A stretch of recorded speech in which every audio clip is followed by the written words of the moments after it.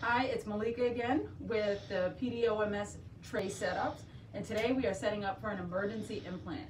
An emergency implant is when a patient gets referred by a general dentist to come to our office to have a decayed or non-restorable tooth removed, and with the possibility of getting an immediate implant the same day. Okay, that doesn't always happen. There's a 50% chance that we will end up doing just a bone grafting in that area. But just in case, you want to make sure you have an entire setup. So the first thing I usually do is I take a look at the schedule and I open up the patient's chart and I see who their referring dentist is. Based upon the referring dentist, I go into the implant book and log, or on the computer. Some of the computers have a spreadsheet with referring dentists, and I take a look at what kind of implant system they use, Straumann or 3i. In this case, they were using Straumann, so I went ahead and got the Straumann drill set out. And what I did was I set up an implant surgical kit. Now, this surgical kit comes with everything you need for an implant and also extraction tools as well, okay? So this way you'll be able to extract the teeth and do the implant using all the instruments in this tray.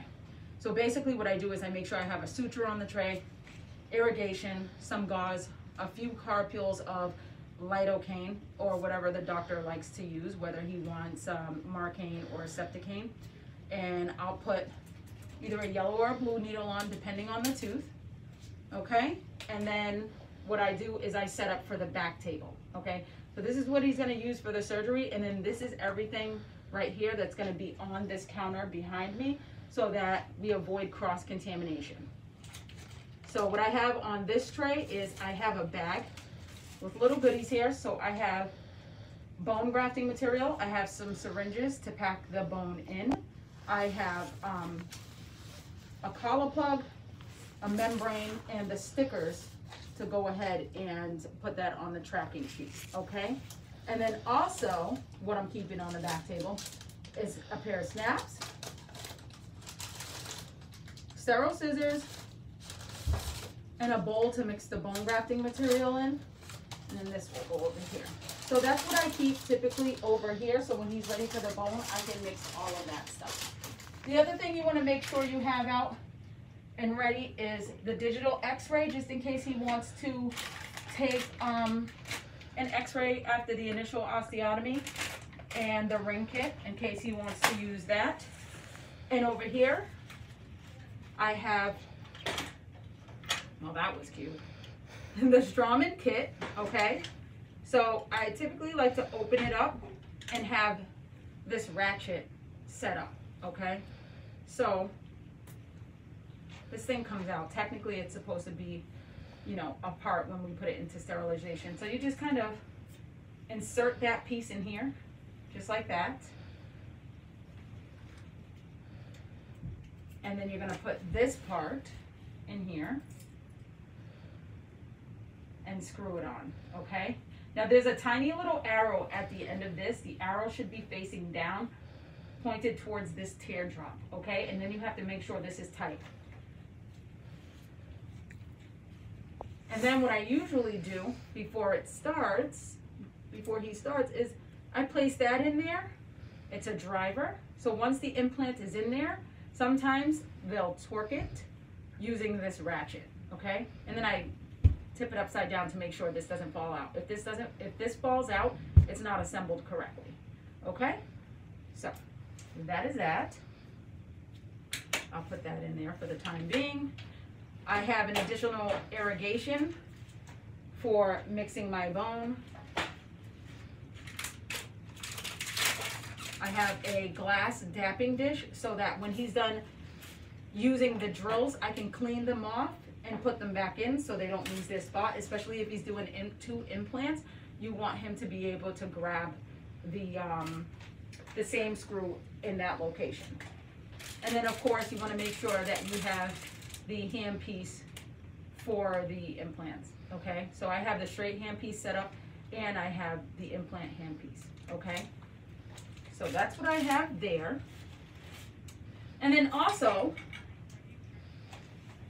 we have the Straumann cart, okay? This is the other thing we want to make sure we have. In here contains all of your implants and all of your abutments.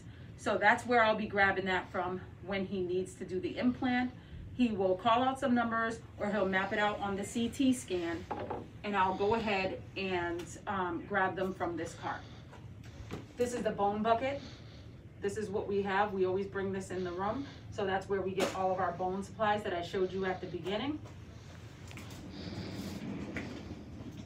And that's pretty much the setup for the emergency implant. You also want to make sure, like, we don't have an X-ray machine assembled in this room, so we use this Nomad for the X-ray, okay?